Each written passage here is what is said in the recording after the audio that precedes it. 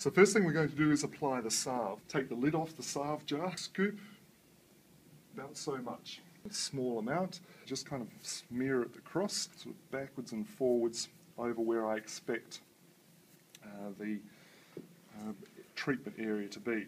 For the plantar fascia, if you just rest the tool in your hand and have your index finger resting on top at the most concave section of the tool in that dorsal concavity, it's just a subtle dorsiflexion of the metatarsal just to take up that tension like so.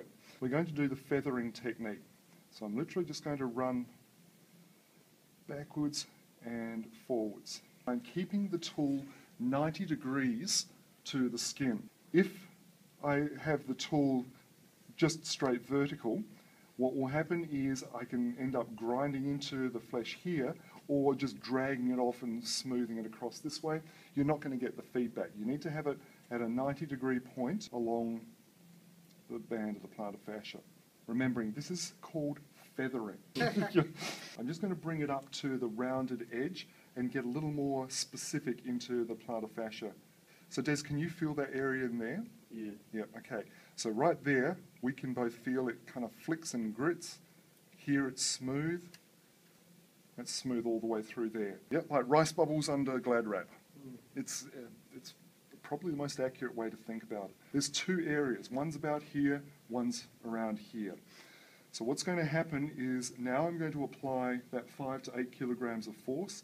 And what you'll feel, now you can feel I've got more pressure in there, Des, and rubbing it through there. Not really, I can feel the pressure on my finger, but the tool is kind of just working through there.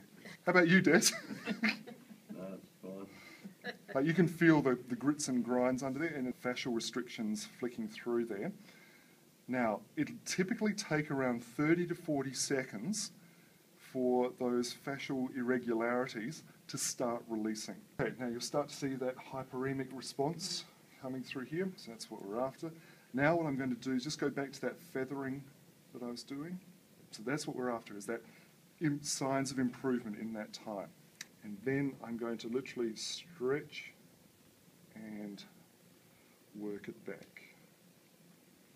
Now you pull the toes up.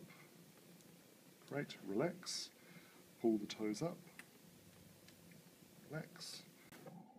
I was going to say smooth as a baby's bottom, but no, maybe smooth as Desi's bottom. So that's actually